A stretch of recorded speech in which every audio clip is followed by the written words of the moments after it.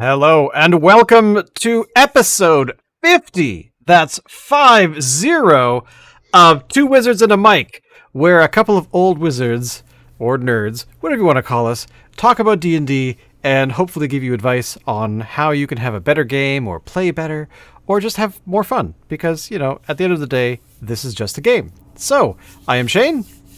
And I am Andrew. And today is a special episode, not just because we've actually hit 50 episodes, but it's more important to mention that today is it's the official week launch of a special book called Monsters of the Dungeon, Brave the Darkness. Andrew, tell us all about it. All right, so the Kickstarter is live now, and the link will be below. And looking at it live, we're almost 40% funded, and it's basically been 2 days. So that's a really good start. And it goes till May 25th. And you're talking about a third-party book for 5th edition Pathfinder and OSR games. And this is the 6th book in our monster series. And we're looking at having another one, which is a monster collection and a campaign book. So there's the cover. There's 100 to 120 monsters with the stretch goals. 7 different kinds of dungeons that's how we've organized the book.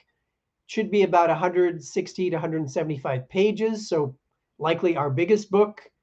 And there's over 300 quest ideas in this book, the most we've ever done, as well as over 20 magic items, stretch goals to add the extra monsters, stretch goals to add a trap section with some art, and a dungeon map for each of the types of the dungeons as well by the artist, and then an adventure and NPC book as well.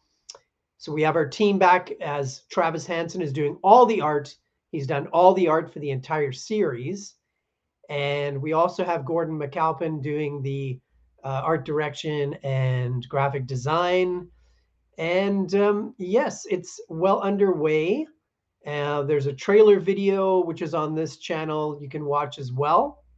And yeah, we're pretty excited to bring book number 6. I can't believe it's been 6 books because I was just looking at the books yesterday when I pledged. And the fascinating part is I can't believe it has been that long. It wasn't just the amount of books, but I was looking at the copyrights on some of the other ones. I'm like, oh my God. Has this series been going on for... I felt, as we always point out, I felt a bit older. I felt really old.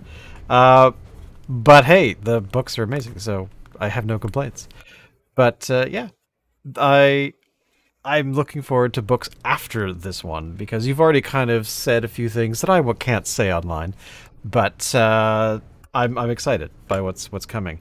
But this book is... everyone should pledge $475 for the Game Master level. Just because. No other reason. Just do it. Can we say that? I don't know. Can we request people? We could do that. The really good part too is that, these days it's very easy to get a hold of creators. So we're on all the socials on Twitter, Instagram, Facebook, YouTube.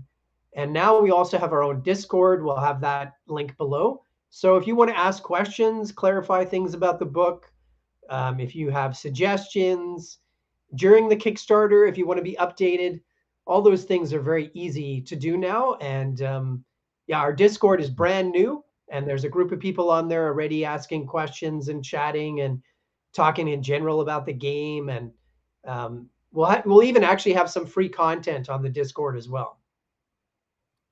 Yeah, which is cool. I joined the Discord. I was very happy to, and I was kind of jazzed, I think, on Tuesday when some people joined that I actually knew. So I was kind of, excited to see the community really growing there because well, you did it and invited me. I'm like, he's created a new Discord. That's kind of awesome. And I think that was what, a week and a half ago, roughly. So Yeah. yeah, I mean, join it because it is something that, as you said, you can get a hold of the creator, that guy, and of course, you know, you might find maybe maybe Travis will come by and visit for a bit, talk about art and all kinds of cool things, and that sort of thing. Yeah, So yeah, we have people, we're on the west coast of Canada, Shane and I, we have people all across Canada to the east coast, and then all over the US, and then Europe, far north, the Orkney Islands, way out in the northern United wow, Kingdom, north of Scotland there. that's And then cool. we have people in Europe on there now, and yeah, it keeps growing. I mean, that's one of my favorite parts about publishing is seeing people from all these places. I mean, we've sent books to Kuwait, Hong Kong. Um, you know, it's really cool too to see countries where English is maybe not the biggest language too. But yeah, Kuwait, Hong Kong, um, quite a few people in Norway, like that's quite a long way, and Finland, Russia. Although now with the current situation, some of those customers are using a different address, which I understand. Yeah, Um, we've had people, yeah, in the Middle East and Mexico, a bunch of people from the Caribbean, actually, quite a few. really, Um, that's cool. yeah, and then in the US, obviously the big states like Texas. Texas is huge. That's our number one place where we have customers, New York and California, but then Oregon and of all places, Rhode Island. Those places are really well represented too. Um, yeah, Well, I mean, the best part, I mean, as you said, is having this wide spread group of people that are wanting to support what you're doing, and also what we're doing here on this show. But still, uh, that is, I think, the holy grail of building community online is that you have decided years ago, like, I'm going to make something cool, and you've made a whole bunch of them, and now people are seeing, you know, oh hey, the this book is cool, I want to, oh, is there another one, oh, I can get that one too, or hey, is there another one, I can totally get that. um and it's awesome to see, because too many times I've run into communities that die off because they just don't create too much. They just want to kind of hang out. And hanging out's one part, but hanging out and supporting someone and creating something, but also offshoots of that, you know, like stuff that could come 6 months, a year down the road. You know, there's all kinds of stuff that we could do together, that I think would be fun. You know, like playing D&D for a night with people from Finland. Wouldn't that be cool? Granted, half of them might be asleep, or we might be asleep. I mean, who knows? Uh, but it's all about the opportunity, and actually being able to nurture something, because I don't know, I just recently had a couple of emails from people that have said, hey, am I playing any D&D online right now, because a couple of games have kind of, you know, they've ended the campaigns, they've got to the final climax, and I don't know, they're just like, yeah, I need to take a break for a year. It's like, oh well, so we have a bunch of players out there potentially that, which I, by the way, we should invite them to the thing. I didn't think of that yesterday when I was talking to them, but yeah. What are the reward levels for the Kickstarter? all right, yeah. So the specifics about how you can support the Kickstarter, the different reward levels. So if you just want to add $1, you become a hero, which means you now have access to the Kickstarter, you have access to the backer kit. So this way, if you want to change your mind, or if you want to see how the Kickstarter goes, you can join it, and then you can have access to the add-ons later, which include other books that we've published and other rewards. Then the basic pledge level is, and these are Canadian dollar amounts. So $20, you're a fighter, and you get the PDF. You get the digital version of Monsters of the Dungeon, which in American dollars is 14 US, which is quite a good deal in my opinion. And you're getting, a 160-page book that's really high quality, fully illustrated, all in color, art on almost every single page. Then for 37 Canadian, you're getting the cleric level, which is getting the soft cover book plus the PDF. And the next level is magic user. For $47, you're getting the hardcover book and the PDF included. And now, if you want to get a digital version of the project, the best deal of all, in my opinion, is the $50 Canadian level, the Paladin there. You get every single PDF. You get all 6 PDFs for $50 Canadian, which is an amazing deal. It's only about 37 US dollars, and you're getting 6 PDFs with over 600 monsters. So I think that's a fantastic deal. Then the next levels, from Ranger to Druid to Thief to Illusionist to Monk, all of these levels, this is a reward where you can get the hardcover book, the new one, the dungeon book, plus the PDF, and then you can add on one of the other books each level. So the Ranger level is just adding one book on, and then you can go all the way up to the Monk level where you add all 5 of the previous books. So most of these rewards are available to all over the world. However, some of those larger packages are only for the US, Canada, and the UK. Then we have the final level, which is the Game Master. And that one actually has a limit of only 10. And that one includes all the books, all 5 hardcovers that have been published, plus the new one and all their PDFs. You get all the mirror PDFs for our setting. You get all the NPC books we've done. You get a custom-made 20-sided dice. You get a character sheet with art of a character of yours done by Travis Hansen with a stat block, just like the pages in the Monsters books. Plus, you can have an online game run for your group. So that's the full package right there. That is very cool. I say that a lot here, but everything being cool, but that to me is just one of the coolest things because, as I was saying, I love the community's growth. I love how communities in general grow, and it's stuff like this that helps because my day job is helping people do things online all over the place, and it's probably one of the probably the most heartbreak in my career is when you get some communities going, and then they don't sustain them because they get busy with other things or whatever.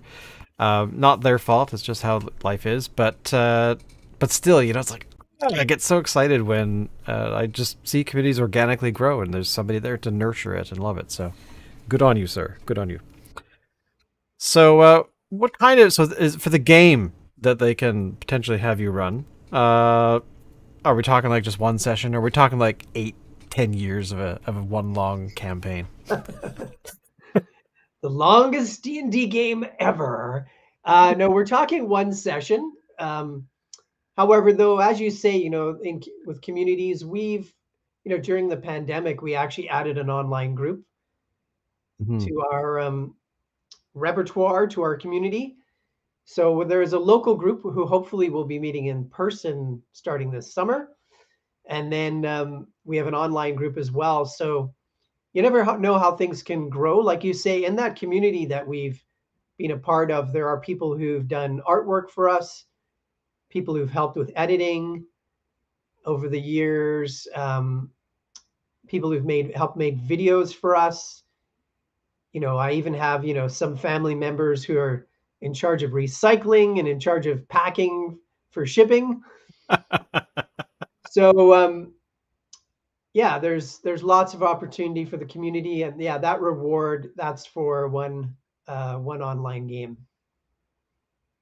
That's cool. I mean, even I've played many times where you play one session because there's, a one shot, 2-3 hours, Mm, and it's a blast.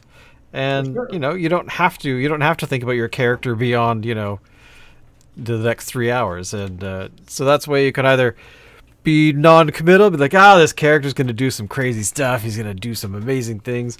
Or, yeah, I just, be a flash in the pan, It'd be, I So don't you're know. I just talking like that about kind of stuff. Leroy Jenkins. That's what you're talking Oh, of about. course.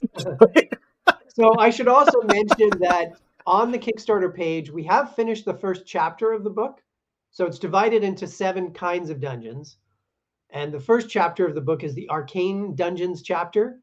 Basically, a dungeon that a wizard would be using, or maybe one that's been abandoned by a wizard, maybe the bottom of the wizard tower. And that dungeon with about 20 monsters or so has already been finished, 15, 20 monsters. And we've done all the artwork, we've done the layout. So you can actually Nice. download that right now from the Kickstarter page and use it tonight with your group. And Oh, it's wait, an let me go example. find this here. Where is it? Yeah, Download. Oh, it's somewhere in here. I know it's in here. I'll find it. yeah, it's right there. Download the There we go. preview. So you can download it right there and take a look at what this is an example of what the book's going to look like. There's the layout, there's the introduction and the credits. Here's the table of contents. Of course, it's shorter because it's just a small booklet at this point. And then we have, this is how the book starts. You're going to meet this You group of meet heroes. in a tavern. Yeah, they meet in This a is tavern. cool. There's a group of heroes. Each one of them will be in one of the chapters. And then here you have the chapter page for the Arcane Dungeon. So you have encounter tables, events. Sorry, I just got distracted by no Mm. insults, Carl. Yeah, he's back. And yeah, so here now each chapter is also going to have an action shot like this with the hero and one of the monsters.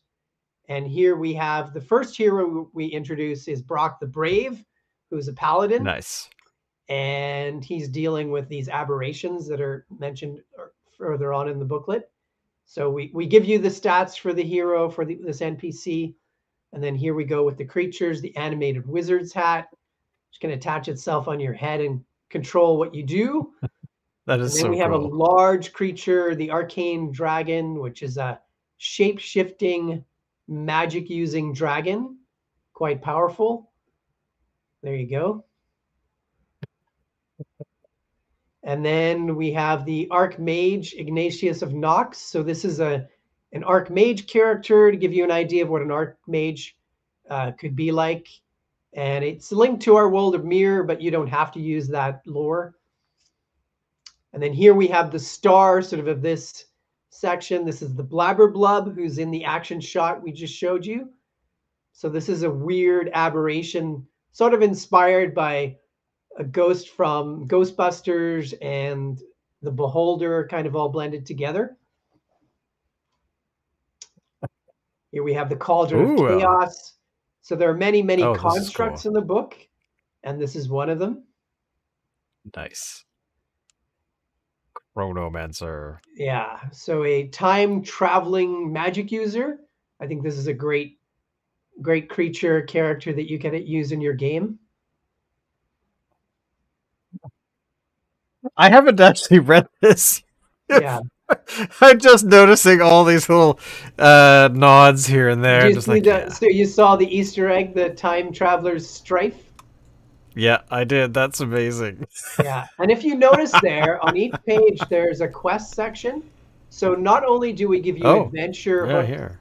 at the beginning of the book, but we actually give 3 little quest ideas for each creature. Nice. Yeah. So the I love minimum you're this. getting is about 350 of those, but there'll probably be more. So here we have the Flagler, this creature who can really find its way around the dungeon. It almost can get anywhere. And CR 7, so pretty tough. And then I love this next one. I'm like, why make a creature with many eyes? Why don't you just make the creature one giant eye? The Oculus. Yes. Yeah. Oh, I love these. Oh my god, this is awesome. All right, and here's the passager. So you're going down a passage, you're really low level, you know, just a normal passage in a dungeon. What could go wrong? Well, this is what could go wrong. This creature Nasty camouflages itself surprise. as the actual passage.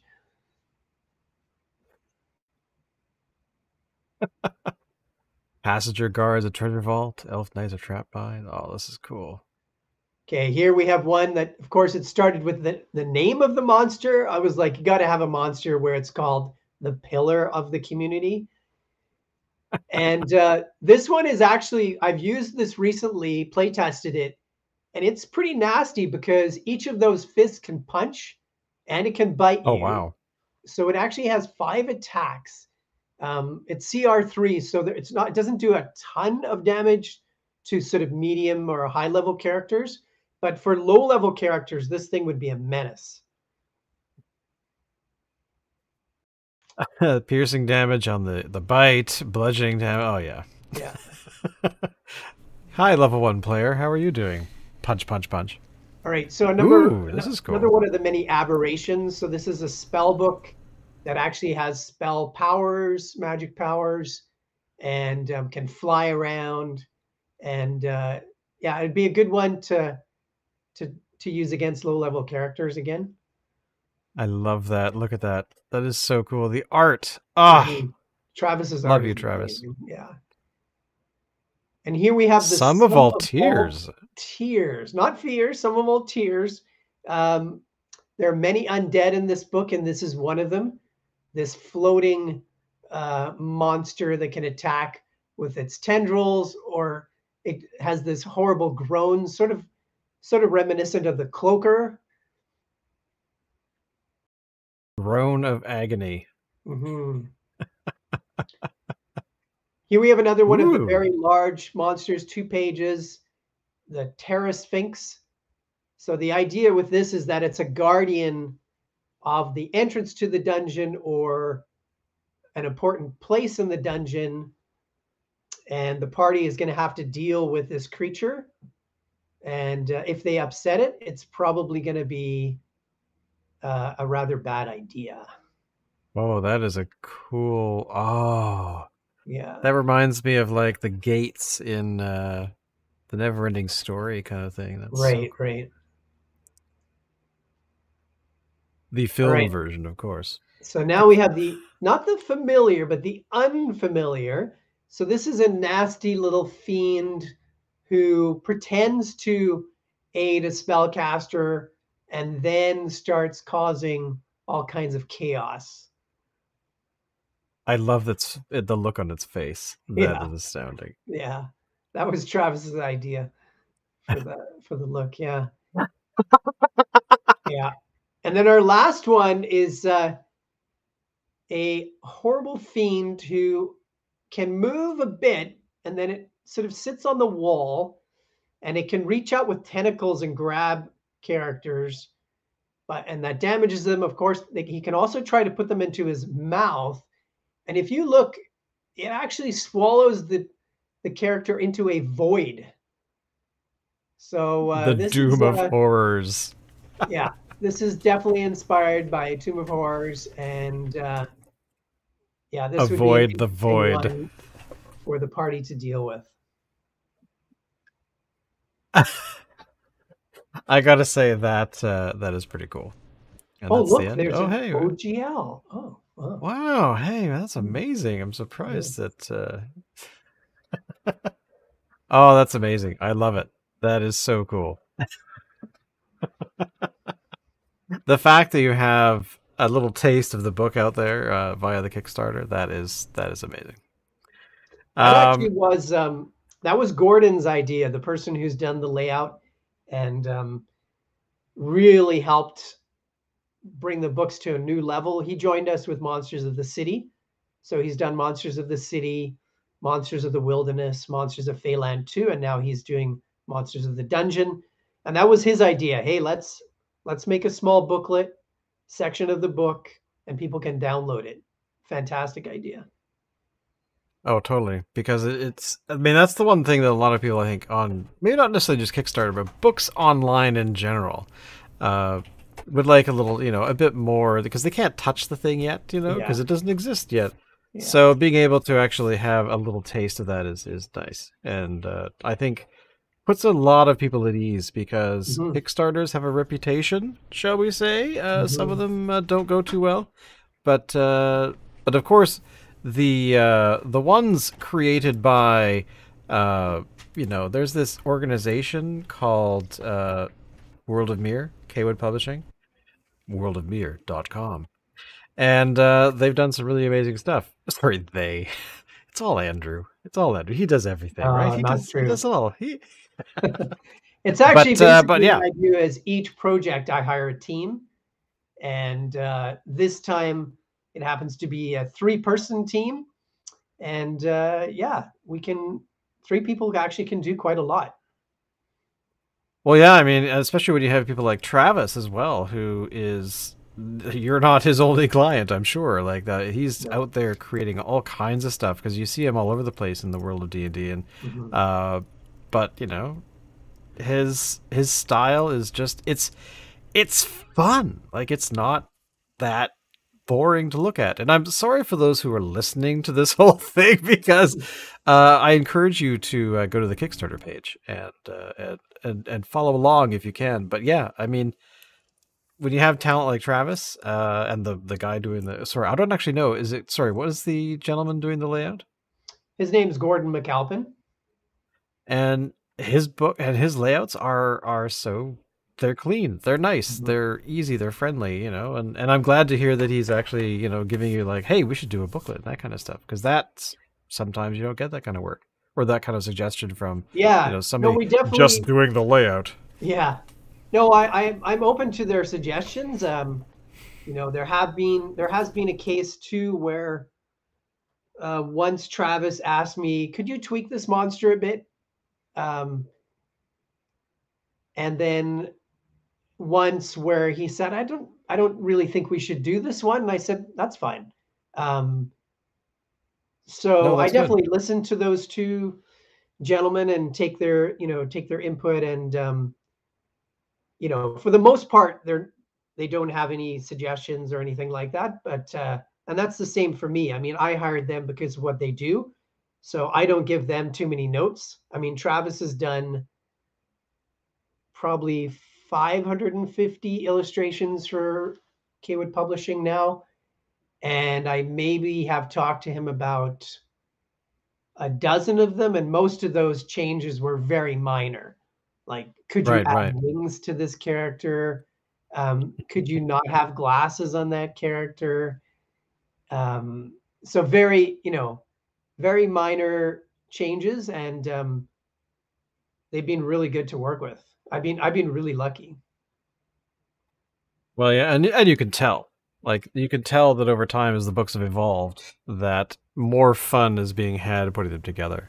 Yeah. It's not just a resource book, like, oh, here's a book of 400,000 monsters. It's actually, here's a story that goes along with these characters because they are not just things to encounter and beat on or be beat by. There's a story going. There's an existence of there's life behind them, and the option you could use that suggestion life of where these guys come from or not. It doesn't matter. You can Mhm. take either or both. But I'm excited. I mean, I am a D&D fan, and I love playing it, and I love everything about it. And next week, I'm sure we'll talk all about what's happened more recently with Wizard. Yes. Yeah. Just checking the door. Okay. Yeah. No one's visiting today. Exactly. But any sort of final things before we cut it off there? I would encourage everyone to take a look at the links below. Check out the Kickstarter. It's going to be going till May 25th, so still almost 4 weeks. And yeah, take a look. Like I said, if you're not interested in the printed books, the digital package, the Paladin reward level, is an amazing deal. Of course, we make our reward levels so that the project can be finished and the artist and the team can be paid. However, we want to have a reasonable price for people who are following along and backers, and we think we do that, and especially that level. Paladin, amazing option. I highly recommend it. I actually did that, I think, for the last book because I realized I didn't have a hardcover for one of them. And I thought, I really want the hardcover. I'm really sorry. I'm going to give you more money to get that. So, Right. yeah.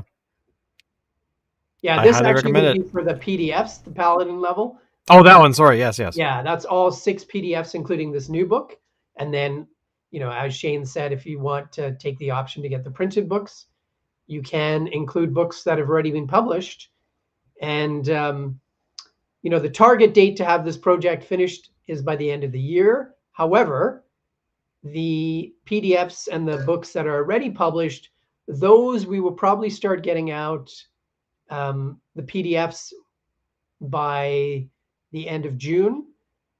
So you can get Nice. those quite much, much faster. And then the whole project itself, we actually have done the manuscript, most of it for the new book. So it could actually be done much earlier than our Nice. target. That is cool because I know that sometimes people ask that question. Mm-hmm. Is this going to be ready for X date? Because, they might want to give it as a gift or something like that. So instead of just pledging for one book, buy a whole bunch because, why not? Give them away as presents because that's what I've done for some of them. I've given some of them away. So, but yeah, I highly recommend. Well, thank you all for watching. Thank you for listening. I certainly hope that if you listen to this episode, you can, of course, follow along with the PDF available at the link down below at the Kickstarter Monsters of the Dungeon one. Just go to Kickstarter, you'll find it. And otherwise, we'll see you all next week for episode 51, and we'll probably talk more about this book because, stuff happens, and maybe he'll write another book all in the this coming weekend, and he'll want to add that to the list. All right, thank you all, and we'll see you guys next week. Bye bye. Later.